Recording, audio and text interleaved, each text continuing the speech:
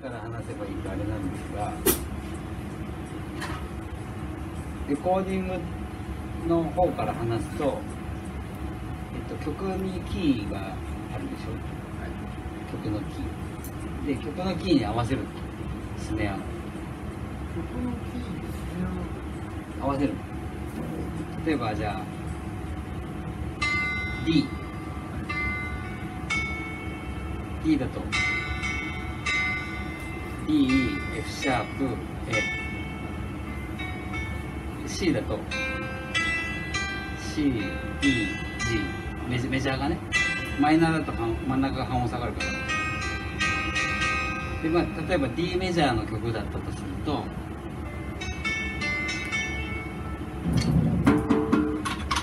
上を座面を D に合わせる。で、合わせ方としてはトップを座面を室音のその D の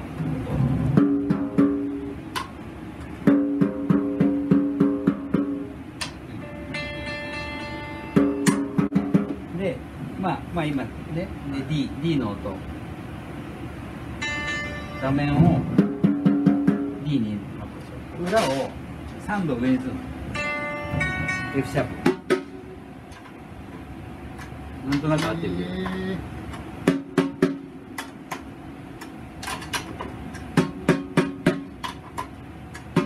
ただ今これが話してることは俺のやり方であって 100% 世界的に正しい基準ではないんだけど、1個やり方としてこういう基準があるから、そこから始めてみるとチューニングは楽にできますよって話で、今だからこれで座面が D になって裏が F シャープ。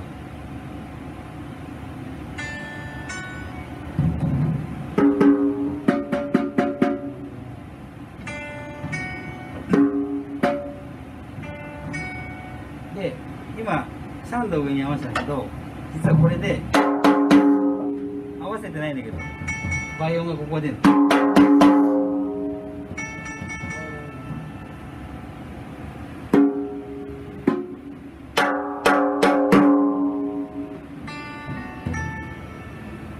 てことは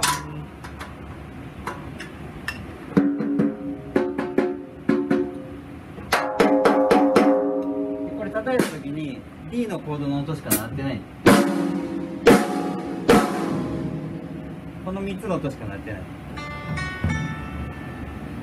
だから正解でしかない。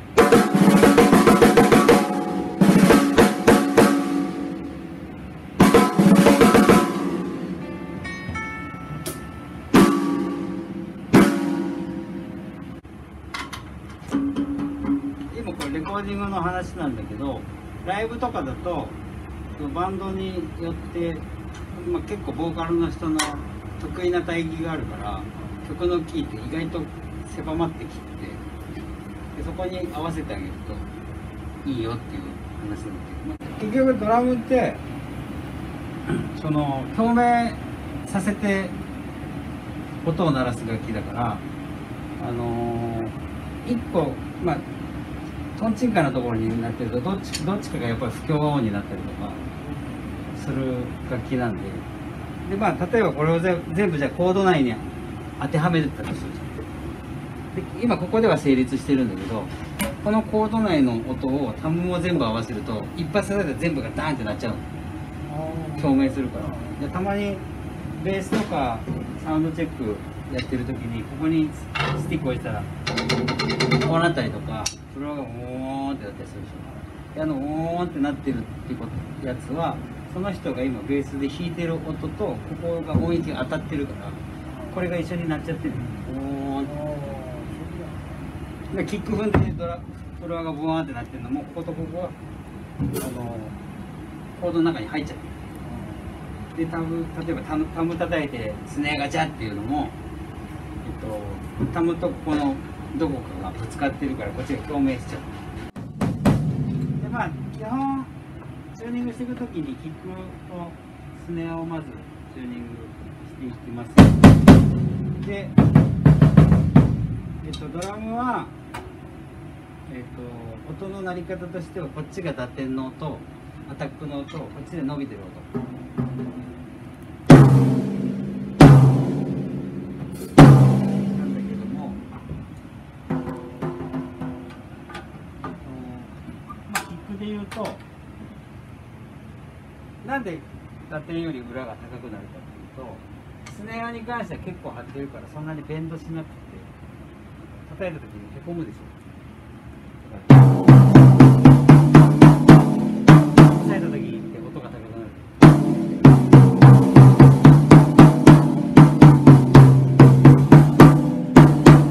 で、タムとかフロアってそんなにパンパンに張ってないから、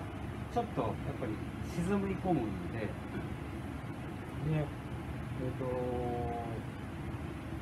そもそも今ここで鳴ってる音が正解の音ではなくて、これが強く叩いた人、こ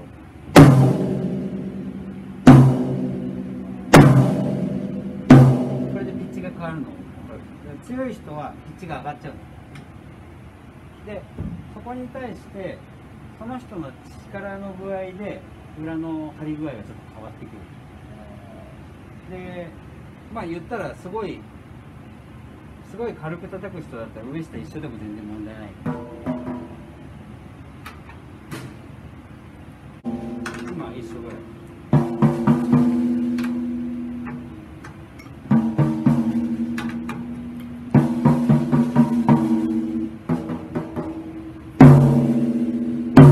これだとこのぐらいで叩く分にはまっすぐ音が飛ぶけど、強い人はパーンって戻ってきちゃう。これをまっすぐの音にするには強い人の場合はもうちょっと高くする。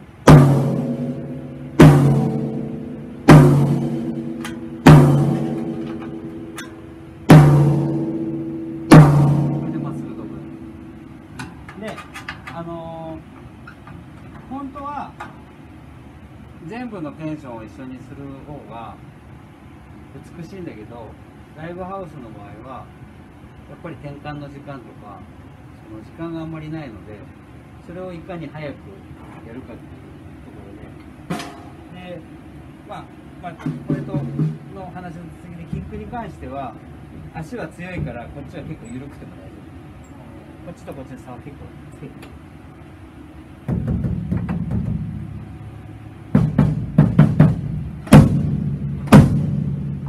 上げたければこっちで上がるんだけど、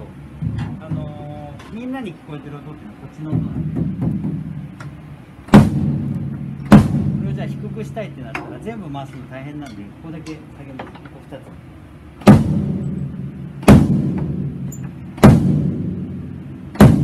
これでローがピッチが下がる。で上げると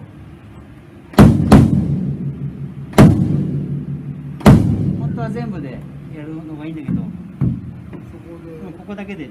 の調節できるか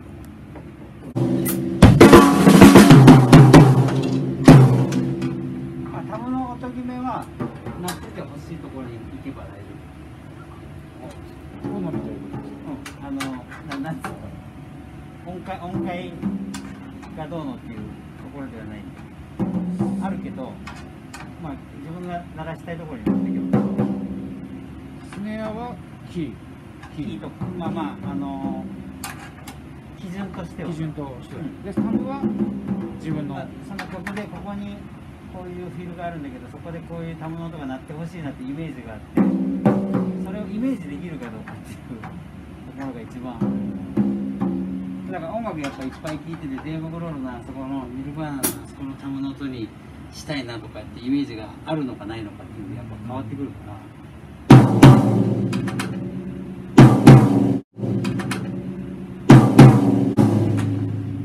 でこれのトーンって長いでし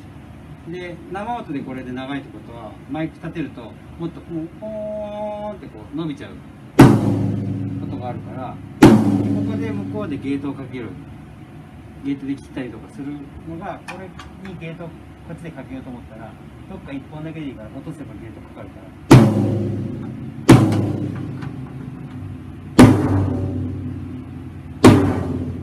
強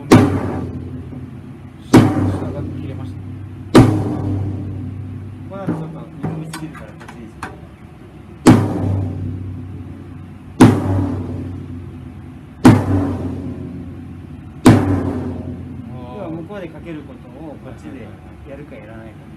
本当はマイクで撮った音が一番太い音なの。この太い音を、まあ、向こうで処理してもらうとこれがこうなっちゃう。形が小さくなってくるっていうか。でそうすると音が硬いとか言ってくるでしょ。叩いてる人ちょっと音硬いからもうちょっと丸くしてほしいと。そしたらいろいろこう添加物が増えてきちゃって向こうで処理したこっちで鳴ってない音をこっちに返ってきたりするから、だったら最初からそこのドーンって長いやつをこっちで減衰させてあげると向こうで1個作業が減るわけだから、そうするとこの取ったままの音がこっちで聞こえてくるから、細くならないまんまでそのゲートがかかったようなにはなりますよ。だからそれがさっき言ってたこっちで聞いて気持ちいい音と向こうの PA さんとやり取りをして最終的にウィンウィンな感じの音になるかどうかっていうのはここにやっぱかかって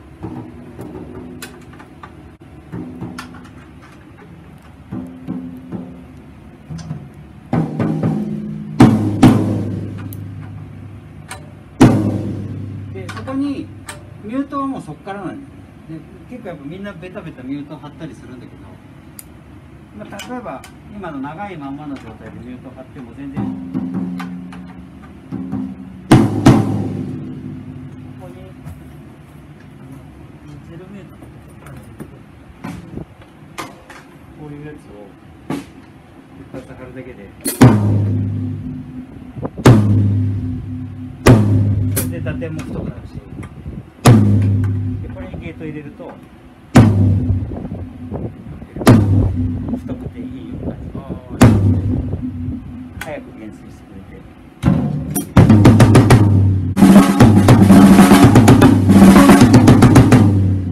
あるなしで言う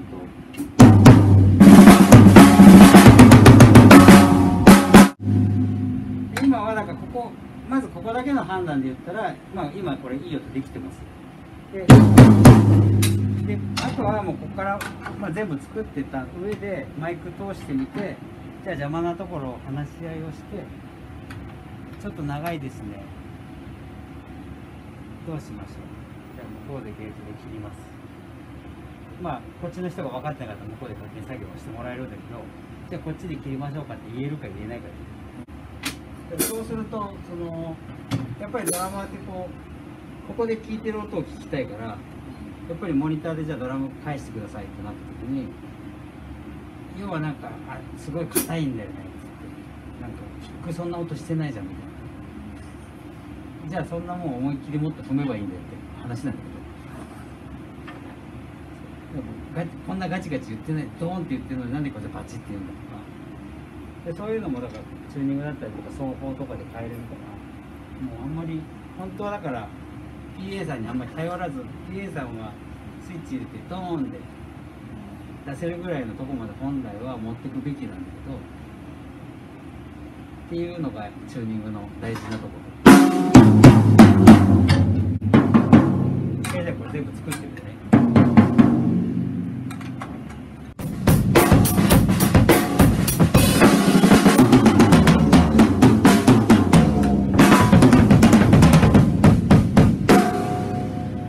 なしで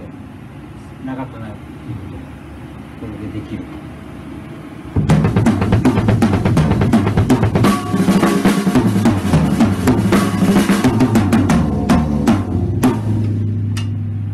残んないでしょ、後味が残んないっていうかでこれでやっと出来上がったら、これでじゃあまだ長いなだったらここでやっとミュート貼ります。そしたらこれで、はい、実際のところこれを全部にちょっとずつ貼っていくと、向こうでやってもらってたことが何もしなくても良くなるというか、これだけで。あとはまあ、フロアの長いのを押さえるのに、まあ、下に物を入れたらいいよって言ってたんだけど、今これの状態で言うと、これは長くてこれ短いでしょ。で要は下に物があると音が止まっちゃうわけだから、これでもう下に物が接近しすぎてるから音が早く止まっちゃう。でこっち間があるから長い。でフロアに関してもで下に物を入れると止まる。でこっちもしっかりと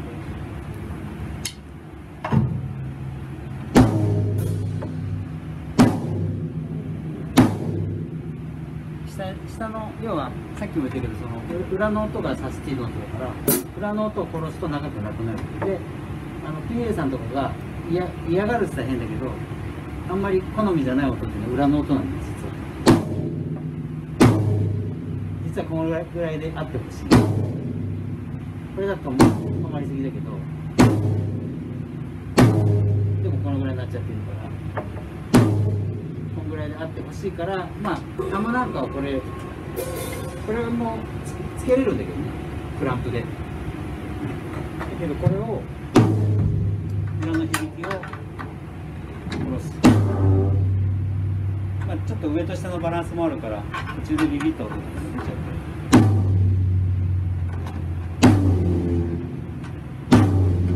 これがゲートの。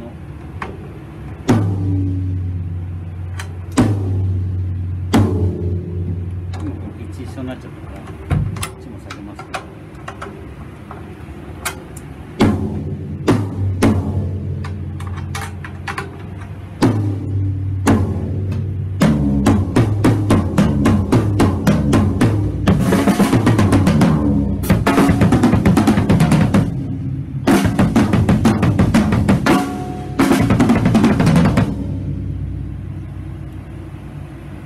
でいわゆるみんなが海外のバンドが好きで、海外のバンドのタムの感じが好きとか、太くてアタックがあってみたいな、あれは実はあの人たちすごいミュートしてるから、裏とかもガムテープでバッテン貼ってたりとか。でそれぐらいやっぱり裏の音の長さってやっぱり他の楽器の邪魔をするっていうか、もう的確なところに音がやっぱり鳴ってないと、鳴ってるのに線が細くなっちゃう。レコーディングしてミックスする時とかも、実際こっちの方が音が鳴ってボタボタ言って鳴ってないような音があったとしたら、ボタボタ言ってる方が他の音の邪魔してないから、すごいグーって出てくる。音がそんなに大きくなる。で鳴ってる音は他の音に混ざっちゃって飽和されて殺されちゃう。だからまあアタックだけう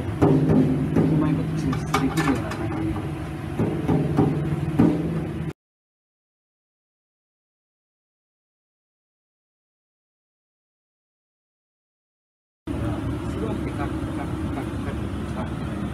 8分ってカッチカチ裏がノーブラウンが入ってる。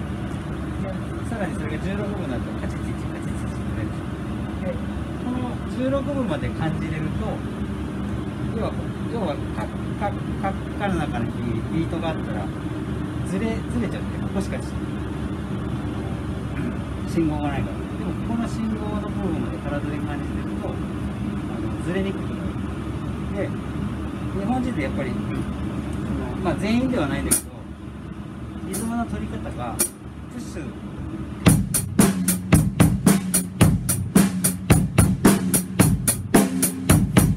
で、ここには実は裏を感じれば簡単にビートが取りやすくなるっていうので、これが裏で、これを右手をシェイカーに持ち替えると、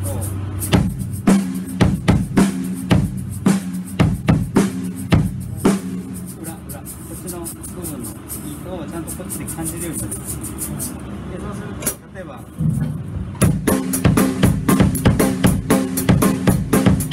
言ったらパンクでよく使うビートです。これもうみんな曖昧にやってたんだけど、実はここの足って手がこっちの時の裏なんで、チとタンだから、これをこっちでやるとこっちになる。これの正しい動かし方を分かるようになったら、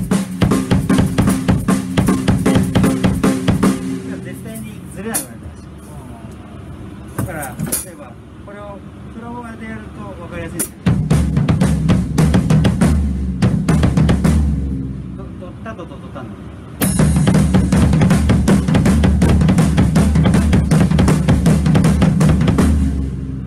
これができるようになると、こっち裏にちゃんと足入れれるようになるから、そうすると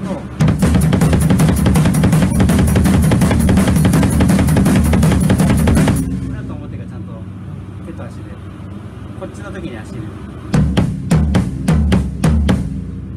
これは実はなんかそのドラマーに対してこっちで重力を感じながらやったらいいよってあれなんだけど、ギタリストとかベーシストもピックで弾く時のストロークと同じでオルタネートのやり方とか